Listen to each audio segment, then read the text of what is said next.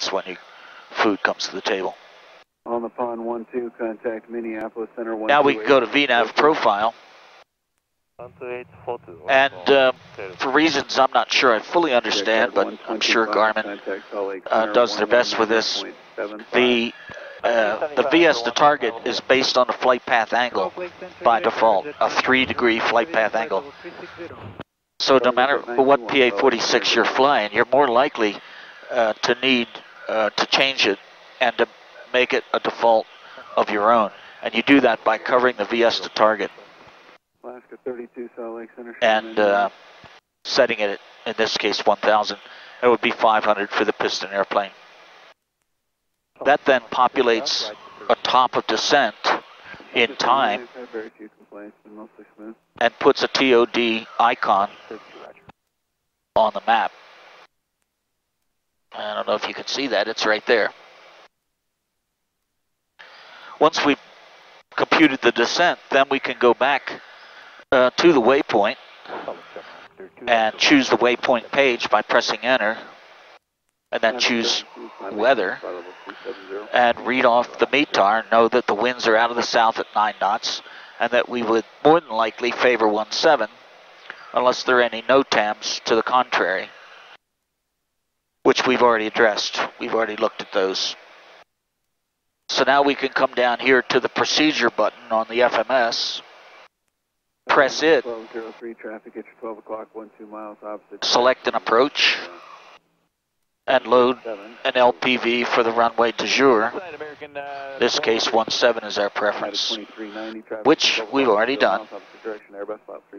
We're not going to worry. We're going to load an initial approach fix, preferably one that gives us a procedure turn, just in case we need it.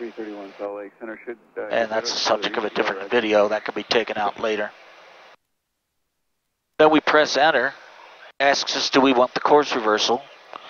I always say yes to that because it's easier to remove it by covering it, pressing clear enter, than it is to put it in if at the last minute you wind up needing it. So say yes to that.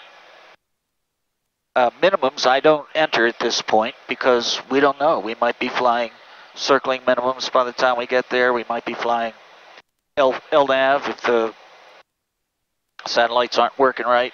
So let's just skip that because we'll have that information available to us on the chart once we get there and start the approach. We'll likely be flying the visual anyway today.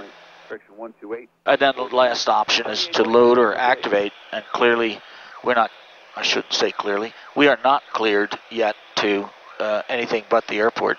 So we'll just say load to that.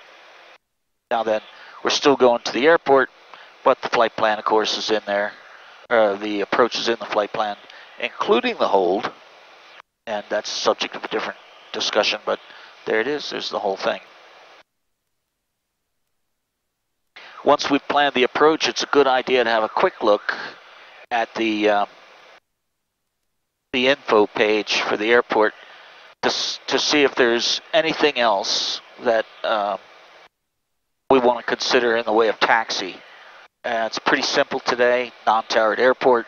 We'll be likely landing to the south, make a left turn perhaps at Charlie 2, and then taxi northbound up to the ramp and find the FBO from there.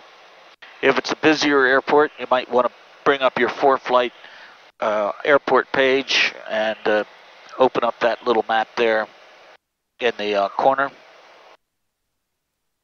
And this little map right up here in the corner will have, once you enlarge it, we'll have FBOs listed. Number 867 Delta Mike, contact Minneapolis Center 128.42.